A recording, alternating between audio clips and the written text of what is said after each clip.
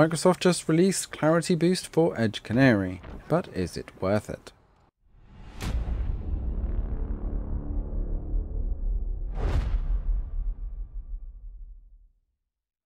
Hey everyone, this is going to be a comparison with a slight difference because unfortunately Clarity Boost has introduced some strange issues with my recording.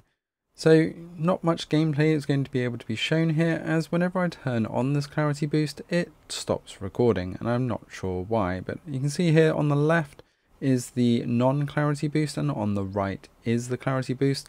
This does just seem to be a sharpening filter, but whatever they're doing in the background seems to really mess up the recordings. So you saw there in Halo it makes a very subtle difference and it's really quite good.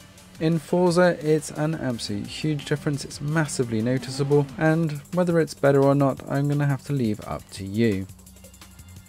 Again, you can see on the left here versus the right the difference between the Clarity Boost version.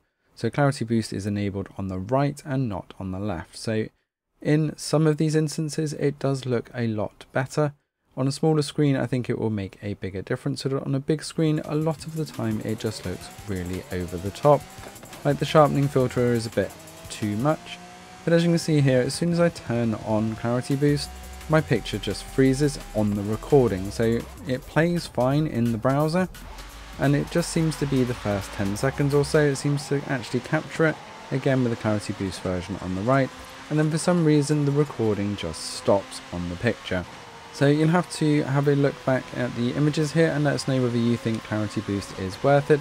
Certainly on the PC it does look over the top on Forza Horizon 5 a lot of the time, but on Halo it did look quite nice. However, when there's pixelation effects it does look absolutely horrendous when the Clarity Boost is enabled. So I'm sorry I can't show you a bit more footage for Clarity Boost enabled on this one. I'm going to continue to look at what's going on with the recordings and see if this is just an issue with the Canary build. This is a beta, you can download the Microsoft Edge Canary version and give this a try yourself, and this should be rolling out to the main Edge versions once they've figured out some of these issues. Thanks for watching, don't forget to hit that subscribe button, stay up to date with all things cloud gaming, and we will see you next time.